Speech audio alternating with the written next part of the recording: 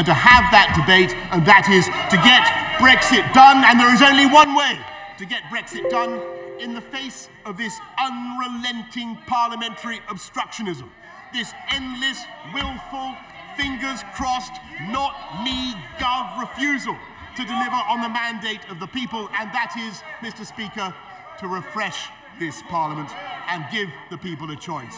And I say to the whole House, and to all those who may still be hesitating about whether to vote for this